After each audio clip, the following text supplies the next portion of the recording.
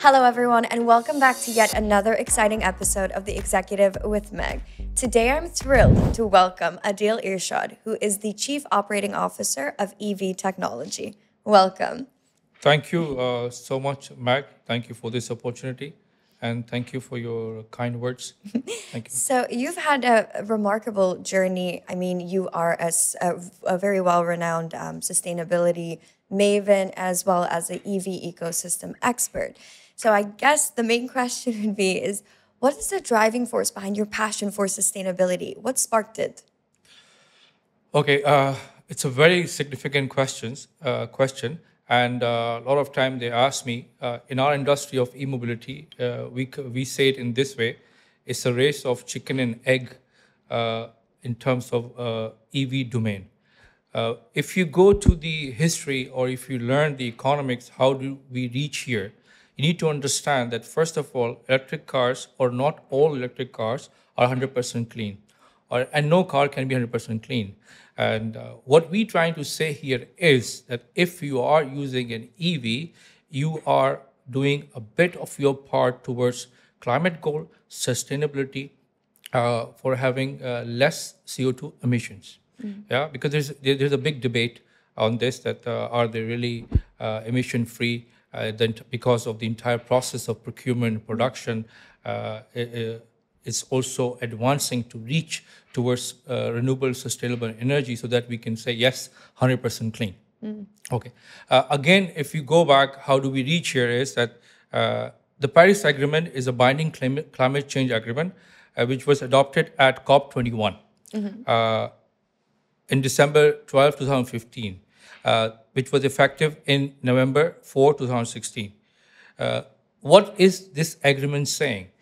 This agreement says that achieving its goal of limiting global warming to 1.5 requires a 45% emission reduction by 2030 and reaching net zero by 2050. Given that transportation contributes to 14% of global emissions, it is imperative to transition to the sector of electric and renewable energy based mobility solutions. The shift is essential for significance towards the significance of reducing emissions and net zero future. Yeah. So these are the facts that we have reached here towards electric mobility. There is a Paris Climate Change Agreement has been signed. It's been effective. It says very clearly about achieving 1.5 C global goals. And in terms of that, 14%, as I said, transportation is your factor. Yeah. And of course, you've got extensive experience in the MENA and the GCC region. So, what were some of the unique challenges as well as opportunities that you have encountered when it comes to the adoption of EV in the region, if you had to compare it to the rest of the world?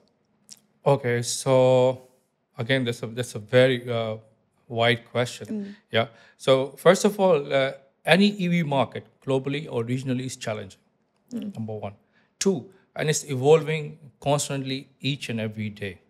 Every day we hear the news from globally and regionally that a lot of EV innovation is coming into the market. Having said that, regionally, yes, we do have quite a few challenges in terms of charging infrastructure. These challenges now, Oman is doing a wonderful job in that. Oman has been top. Oman has introduced the top regulations for that. Okay. Out of GCC region. UAE is also working a lot in terms of investment. KSA is the same. They're achieving their goals towards the vision. You need to understand that each region has its electrification goals. Oman has electrification goals. As I said, it has the best regulations in the region towards EV adoption.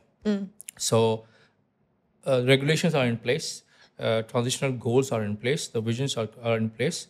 So the state has done its job.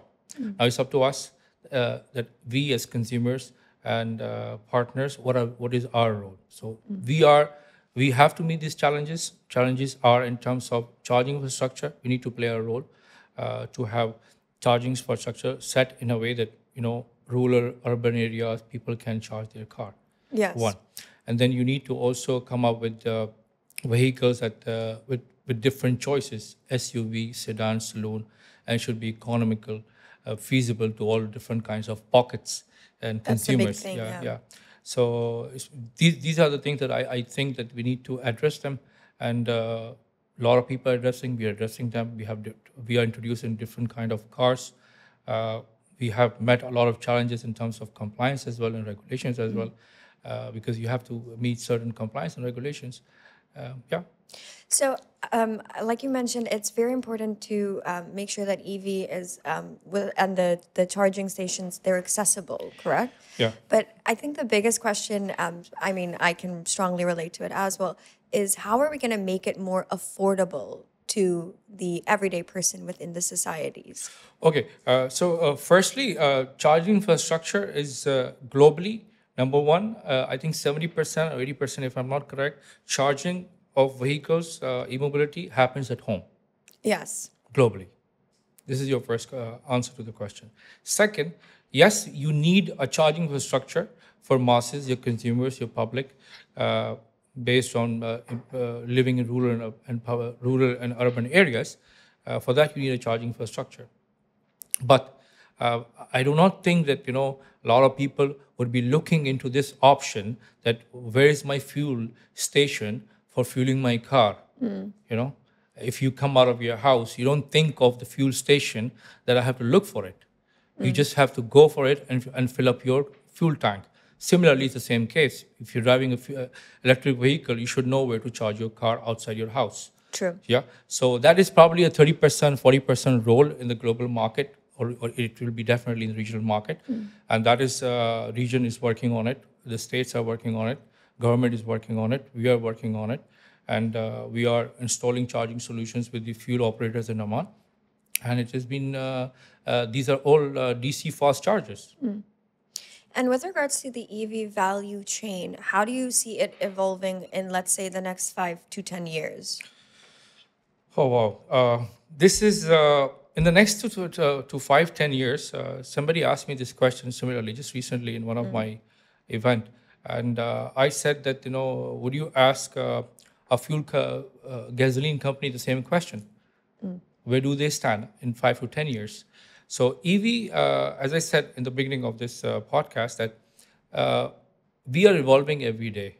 My OEMs are evolving every day, innovating every day. They're inventors, manufacturers, people like BYD, people like Tesla, startups are there. They're also working on it every day and competing and coming up with IoT solutions, connected cars, autonomous vehicles, vehicles based on artificial intelligence.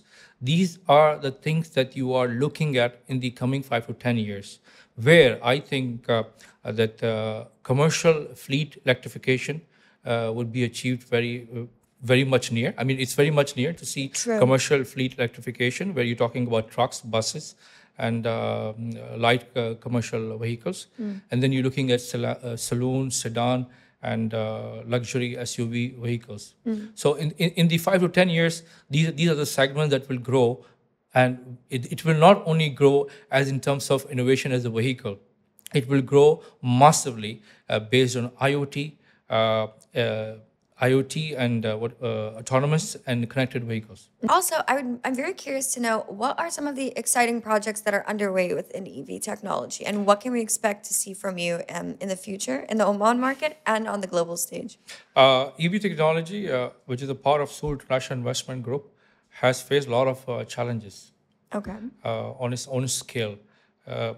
In terms of in our organization, we saw a lot of reaction from our own people towards shift of this technology, and why are we going into electric vehicles? The point was to go sustainable and renewable energy, to follow Oman Vision 2040 and Net Zero 2050. Ultimately, that's a global scale. So on a national scale, you can say Vision 2040 was our goal. So we did that, and we convinced our team. We spoke to our team that we need to go renewable and sustainable somehow. So we did a lot of research, and then we found out that cars are favorite of people in the region. So why not? And it's sustainable, and they're going renewable. So why not electric mobility and charging solutions? So we came in that. Another part of the question was? So what can we expect to see from Okay. you in the future? Yeah, okay. So this is how we came in, and we saw that there is a lot of market in the region for electric mobility. The time when we started, nobody was there in the market as expertise as us. So we faced a lot of challenges from people in terms of nobody was ready, and or a lot of people said that it's too early to do that, and but we kept on doing we kept on doing these and faced these challenges. A lot of obstacles were there in the market, and of course a lot of our own OEMs who were startup like us, due to pandemic, they shut down due to financial crisis or collapse. Lucky us, because we're an investment group, we sustained during that time in Oman and in the region. So what we are doing right now is we are focusing towards charging solutions and charging infrastructure, specifically in Oman. We are working with our own investment we are doing it towards DC charging infrastructure. Plus, we are also looking forward to work with fuel operators, and we have worked with some fuel operator for DC charging solutions. And in the future, what we look at, that if we establish a good, feasible, reachable, efficient, effective charging solution to masses, then definitely we can have EV adoption. And in that term, in terms of electric vehicles, we are working on affordable cars that can meet the requirements of normal people pockets, normal That's the consumers. biggest thing, yeah. And a lot of people have this hype that electric cars are expensive. Not all of them are expensive. I think most people are only familiar with brands such as Tesla. I Yeah. think people are not very well, I wouldn't say like very well informed about the different varieties and different brands on the market. There are a lot of brands in the market at the moment, also in Oman, globally, regionally. There are a lot of brands other than Tesla. But we're not going to debate about the brands here. No. Yeah. So the brands are there. That's why I said awareness, education is there. So That's this is key. my role. This is where I come in. As I said, I do a lot of awareness education programs. I take leadership role, visionary role, in terms of regional and global development towards sustainability. A lot of people have this, because a lot of people outside or inside in the region, they are living in this dilemma that EV adoption is coming. Are we ready for it? We need to prepare ourselves. It's not about you are ready for it. We need to prepare ourselves that the adoption is going to come to you, whether you take it or leave it. Yes, and I think it's a lot to do with also the behavioral shifts that we have to take in order to go smoothly, like, process with the... Yeah, it's not only electric vehicles. Let me Yeah. add here, as I said, the region, especially Oman, tops in hydrogen economy. Oman is doing wonderful investments and public awareness education in terms of investing into a hydrogen economy. And there will be hydrogen cars. So not only that, so renewable, sustainable, they're also working on the electric grid to go renewable. Most definitely. Yeah, so there's a vision for it. So why all is this happening? It's just because preparing the people towards the adoption of renewable sustainable development, which is basically your vision 2040 and net zero 2050. Yes, 100%. And then also, seeing as you are a leader, can you share any word of advice to young professionals who are looking to enter this field or this sector? What would you say to them? This is a very common question, Mag, that I come across. We need a proper quote from you. I have done some university dialogue with in UAE, in Ajman. I just did some thesis with them towards autonomous vehicles, and also in Oman I did a program for a technical university, and they all ask me this. See, I believe in education from grassroots. Number one, it should be from your primary school, probably. Your children need to educate. You need to educate your children from the beginning, from the foundation level. Education starts at home, ultimately. Education starts at home. That's why I always say sustainability begins at home, through you, me, I, and all of us together. So you need to start at the foundation level. You need to tell them about fossil fuel, the formation of fossil fuel, how it was formed. This is basically, you need to educate them from right there and then towards sustainable development. You need to tell them that these are the do's, these are the don'ts. Why? Because this is what we're doing. Same as Greta Thunberg or any other Activist. activist is talking about it. So you need to educate them from there. This is where you come in. Then the youth comes in, because youth holds the power of the world on a global scale. If you empower your youth, you empower your women, you empower your equality in terms of education. I think net zero 20 future, I see that I live it already in it. If you create this ambience, atmosphere, environment of sustainable development at the foundation level in your women, in your youth, you will start living in that. So once you build this, I think this is my message to youth, that start studying, do your research, behave, learn to behave to your Mother Earth. If you would know how everything is formed, what are green gas emissions, what is green mobility or renewable energy or sustainable development, what are CO2 emissions, what is climate change agreement, what is COP21, what happened there, and why we are all doing this, just to save the planet Earth. Yeah, of course, for a lot of people it's business, but again, there is a bigger goal of vision towards saving the Earth. There is no planet B. This is the only planet we're living in. True. Yeah. I mean, they have, of course, been doing a lot of research on which other planet would be able to sustain human life. And I'm not sure what your thoughts are on that, how promising that may be, or... See, I don't know. I just read a few days back, and Japan is making a rail to the moon. A rail? Rail. So train to the moon. I just read it. I can share with you the article. So they're working on it. So how would that? Can you please? So this is my question. This is my question. In terms of transformation, innovation, people. These are the thoughts of human can go. You can. It means you can. They can achieve. That's why they said that. Or probably it's doable or not doable. I cannot debate on that. But there's a proper article, and they said they set the timeline also when they're going to achieve it. So having said that. Innovative goals, transformation goals are required for the growth of this industry, number one. You can think of anything towards your transformation and innovation as a vision, and you have to get there. That's why I said a lot of time that if you take me to point B, I'm talking about myself here, if you take me to point A, and tell me that you want to reach to point B, I can take you to point B. Are you ready for it? The question is, are you ready for it? That is. So this is the question. So these are the things that we need to tell ourselves. Innovation, transformation is happening. It is coming up. We need to be ready for it. We need to prepare ourselves. And what would be your advice to the young students? Let's start with primary school or high school, for example. What would be your advice to them? I did that. To be the role, ultimately we role model the behavior, but how could they, in their day-to-day activities, change their behavior? I'll give you a small example. As a child, when I was back in the time, there was a piggy bank. My dad asked me to open the account. I think I was in 6th or 7th grade, something like that. And I remember it was HSBC or some bank. I don't remember that. And I did not get the goal of HSBC or the bank that time. So what was the goal of the bank?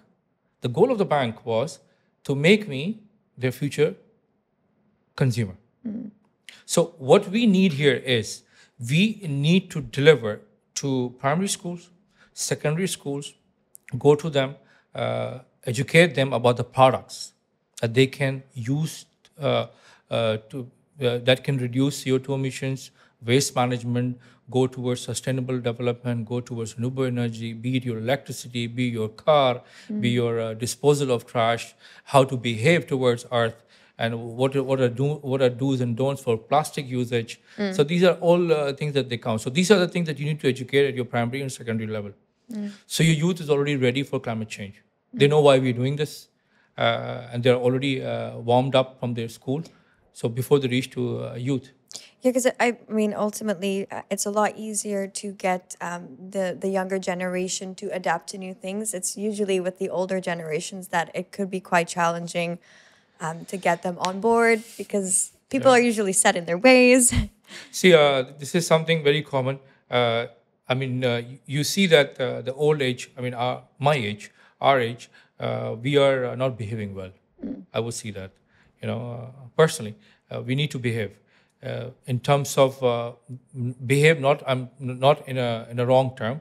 We need to be good with our nature, with our mother nature, and we need to see what are the do's and don'ts again that we can comply with. There's so many ads, there's so many campaigns by United Nations, UNICEF, UNESCO, you name it, WHO run globally towards waste management until the e-mobility.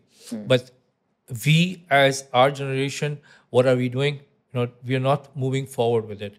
We need to move forward. If we move forward, we are going to act as a teacher to our youth and our children. Role model the Role model. behaviors. This is where you come as a role model. All right. So, yes, I would love to elaborate on the education of the youth in primary schools. See, and at the primary and secondary level, when I talk to them, and I tell them, the faculty, the management, you need to teach them the e-mobility factors, sustainable factors, waste management factors, and they're doing that. So again, it's your role modeling for your children, which is your youth. Most definitely, and people definitely have to be open to also learning from the youth, like you said. Yeah.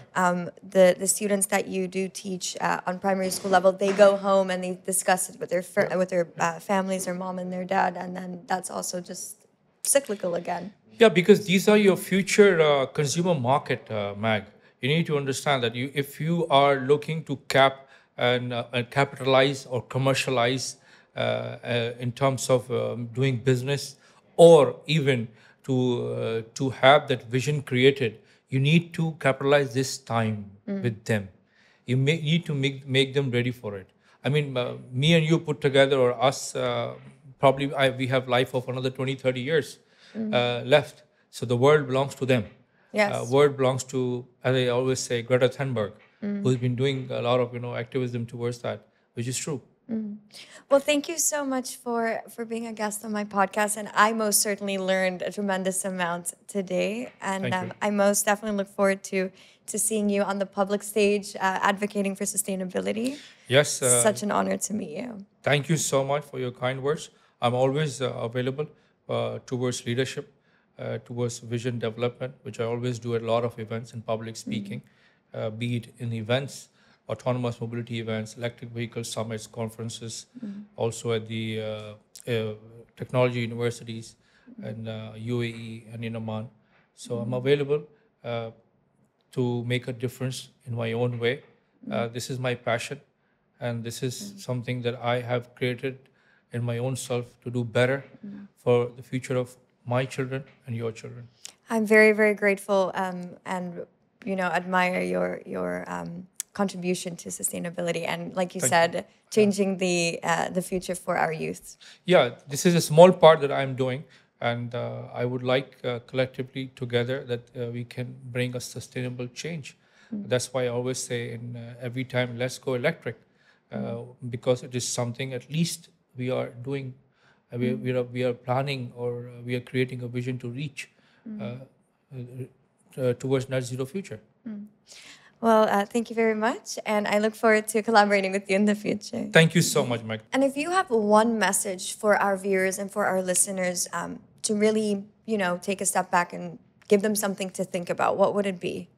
Okay, my message to society centers on transformation and sustainability. I imagine a future where clean and efficient mobility isn't just an option, but a shared commitment. It involves embracing innovation and embracing electric vehicles as a significant stride towards a greener, more sustainable world, towards net zero future. So let's redefine mobility as more than just a transportation, but as a collective approach towards our environmental impact. Together, we can make this positive change towards our greener roads, because after all, there's no planet B. Well, that is definitely, it gives me something to think about as well. Truly is an honor. You are a visionary and a pioneer.